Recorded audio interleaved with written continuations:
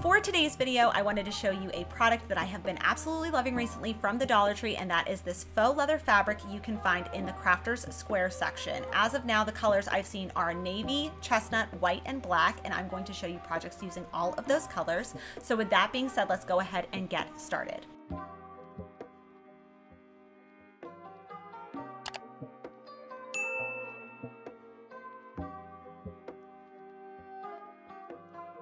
For the first project, if you saw my last Dollar Tree video, you'll know that I made this faux leather wrapped vase inspired by something I saw at Target. So basically, I took the faux leather fabric from the Dollar Tree in the chestnut color and I cut it down to the appropriate size and hot glued the fabric onto this glass jar. And I really like how that turned out. I think it's a really fast and effective way to get that look for less. But this time I wanted to take it a couple steps further and make a checker print vase using the black and white faux leather fabric from the Dollar Tree. Checker print is everywhere right now, from rugs to artwork to vases. It is a pattern I am seeing a ton of, so I wanted to try to DIY something. To start, I'm going to take this scrap piece of wood and use it as my guide before making my uniform cuts. On the white fabric, I made markings going from left to right, and on the black fabric, I made one marking at the top just like that, going from left to right, and every subsequent marking I made to go up and down, meeting that line. Just to point out, I'm making all of those markings on the inside of the fabric, and I am using a pencil just so then that way you don't see any pencil markings on the outside of your finished product. With all of those markings completed, now I'm just going to take my fabric scissors and cut each white strip off in order to weave it through the black fabric. And for the black fabric, I cut the strips just up to that first line that I made going across because I wanted the top piece of my vase to be nice and uniform and just all black.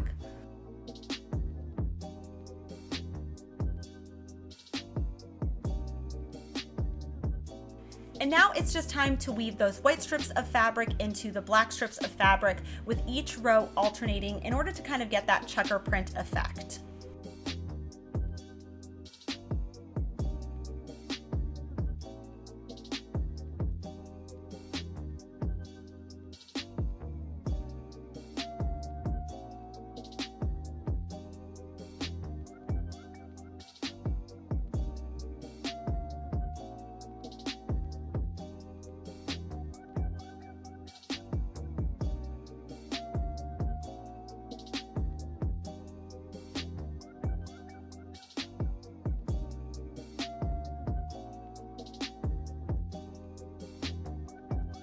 In order for it to keep its shape, I did a combination of super glue gel and hot glue, especially on the edges and the corners.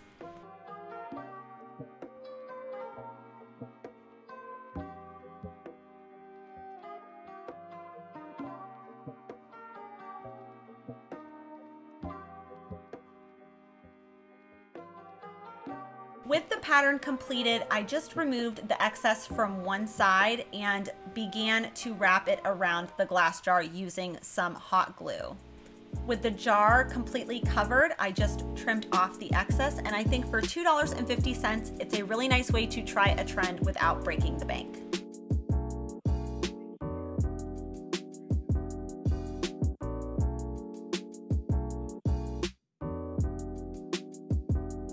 So for the next project, I've mentioned this before, but my husband and I are both nurses and we have 2 small kids, and we need tissues in our house readily available, like at all times. But I never loved the original packaging. So we're gonna be taking the Dollar Tree faux leather white fabric, and we're going to make a cover for a tissue box. It sounds really simple, and it is really simple. We just have to kind of work through a couple things. So with the bad side facing out, I'm just gonna make a couple quick measurements. So basically I'm taking the box and I'm just rotating it on itself once, and then I'm making that marking. And then I'm going to do that exact same thing again, so then that way I have all 4 sides measured out, but I'm only going to need to connect them at 2 places. And that is really just to save a couple steps. Instead of having 4 sides that I'm connecting, I'm just connecting 2, and that's because I'm going to be using my sewing machine, and I think it just works better when you use longer strips of fabric. And taking my fabric scissors, I'm just going to cut based on the markings that I previously made. And this pretty much is just the sides of our tissue box cover. And then now all we need to make is the top, which is super simple. All I did was I turned the tissue box upside down and top facing down. I traced around it, giving myself a little bit of an excess. I would say I gave myself about 1/4 of an inch because I need that sort of leeway so that way it fits nice and snug, but it's not super like flimsy either. And before I connect these 3 pieces of fabric to each other, I needed to make an opening in the top so that way I can obviously pull tissues out of it. So I decided to just flip it again, bad side facing out. I folded it in half and then folded it in half again so I knew where the center was. And then with my fabric scissors, I'm making a cross shape and just allowing for there to be a slit in the top. And now it's just time to connect all of our sides to each other as well as the top. You could hand sew this, but I'm going to use a sewing machine.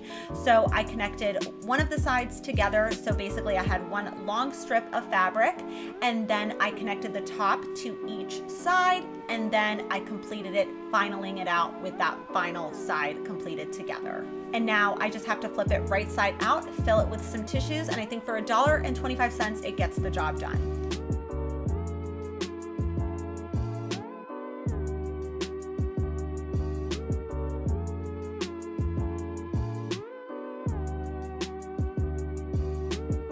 Next up, I really love the look of faux leather frames and leather artwork and things like that, but it's oftentimes really expensive. So I think that this is a really easy way to kind of get that look for less. So rather than make a frame or the artwork, we're actually just going to make a mat. So I have this 11x14 mat fit for a 5x7 picture frame, and I'm basically just going to lay the fabric out, again, bad side facing up, make my markings, and then I'm going to trim off the excess. For the inside of the faux leather mat, I just took the side of my scissors to get it started with one opening, and then I used the scissors normally to cut the remainder of that rectangle out so that way the picture could show through. And now I found this book recently at the Dollar Tree, so I'm just going to be taking this first page and I'll be using it as my artwork, and I'm going to fill a frame that I had on hand, and I think it's a really affordable way to kind of get that look for less for just a few dollars.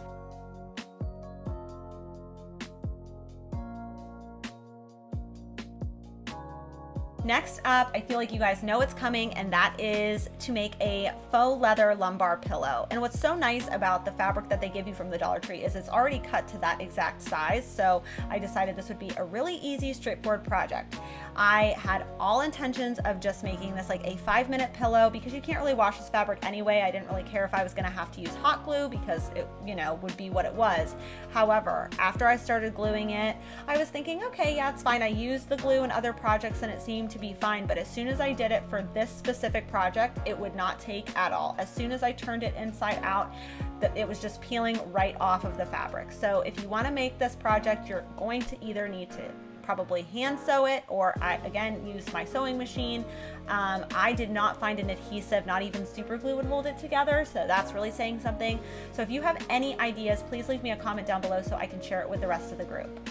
So unfortunately, my brilliant idea of just gluing the pieces together did not work out, so I did decide to sew it, and I start out by always just doing a couple, like 2 inches of hand sewing just to keep my pieces together, but allow for me to stick and insert through it. So then I put the pieces together, good size facing each other, so bad sides out, and I sew 3 of the 4 sides together, allowing me to be able to stick and insert through it. So after I do those 3 sides, not including the side that I already started, I flip it inside out, fill it with my pillow, and then hand sew the remainder of the pillow. And it is really that easy if you know how to sew. I know not everybody in this group knows how to sew, and that's okay. I just am here to give you guys different ideas and suggestions.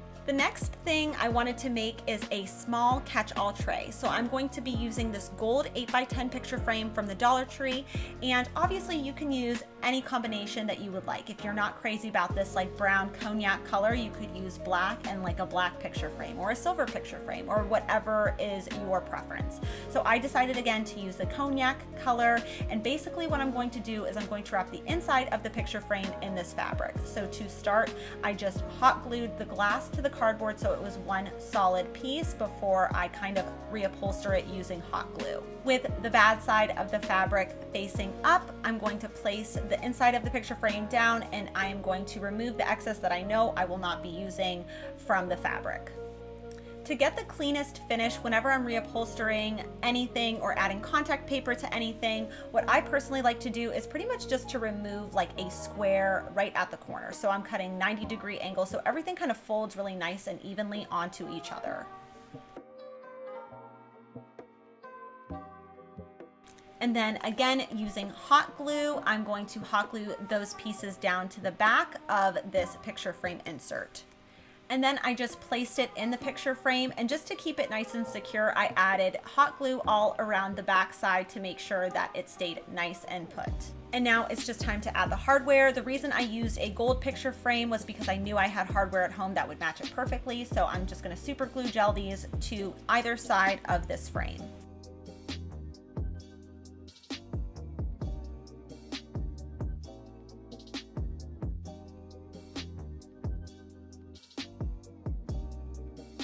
And for only $2.50, I think it's a nice way to kind of get a high-end look on a budget.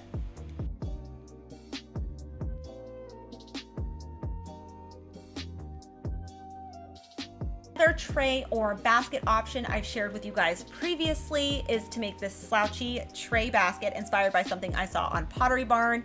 So basically what you want to do is take the fabric that's given to you, so I didn't cut anything off, and you're just going to kind of hot glue it onto itself. For this project, I had absolutely no problems with everything sticking really well together, but again, I didn't glue the outside really, I just glued the inside. So maybe that's the trick with this specific fabric.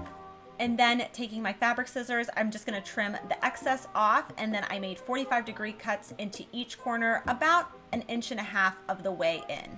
And then I added a small dab of hot glue and then the thumbtacks to kind of keep those fabric pieces together, and that really finishes off this project. All I had to do now was snip off the inside so nothing was sharp. I think it's a really easy way to kind of get that look for less, and a really good gift idea. Another idea I shared with you guys previously is to wrap a book using this fabric, just like we did in grade school, except now we can use really aesthetic fabrics. Maybe you have a book that you love to read, but you don't love the cover, so a really easy thing you could do, and you can use any fabric. You can use linen, you can use faux leather, suede, whatever you want, and wrap it around for just a more high-end appearance, especially if it's a book that seems to be out all the time and you want it to look nice. Just wrap it in some fabric that you love, and if you want to amp it up a little bit more, I did decide to wrap mine with some suede ribbon, and this is the finished result, and I think it looks so much more high-end.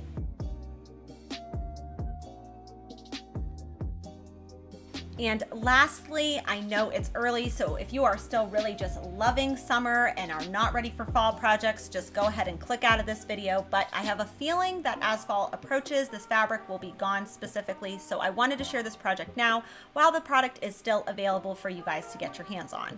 So I wanted to share a super simple project, and we are going to be making a faux leather pumpkin. So all you'll want to do is lay out your fabric and take something circular. It doesn't have to be this wood round. This is just what I had on hand. You could use a plate or a charger from the Dollar Tree, and trace around and cut out the fabric. With your circle now in place, it's just time to make small holes about 1/4 of an inch inward, and I made a hole about every 1/4 of an inch as well. So I made several small holes. First I made markings, and then I took a nail and a hammer that I had on hand and hammered those all the way around, so that way I had small openings for the suede ribbon that I was going to be placing through it. After the holes are made all the way around, I took some of that suede ribbon and I weaved it in and out and in and out, so then that way it would be able to be tied off, and basically what you're making is a small pouch. With the cording wrapped all the way around, woven in and out, I did decide to fill mine with some rice just to give it a little bit of weight. And then taking each of the cords, I'm just going to tie them really tight in a knot, so that way none of that rice slips out and everything stays nice and sturdy. And I found this pumpkin stem left over from last year, and I'm just going to super glue gel and hot glue it to the top of this little faux leather pumpkin.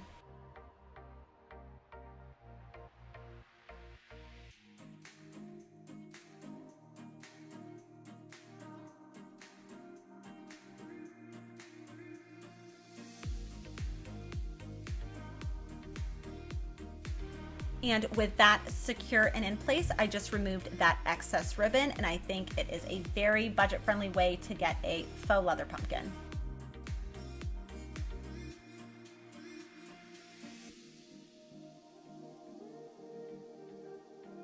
And that wraps up the projects for today's video. 8 ways to use the faux leather Dollar Tree fabric. Let me know what you would do with this fabric in the comments down below. Have a wonderful week, and I will see you guys next Sunday for a thrifted styling video. Bye.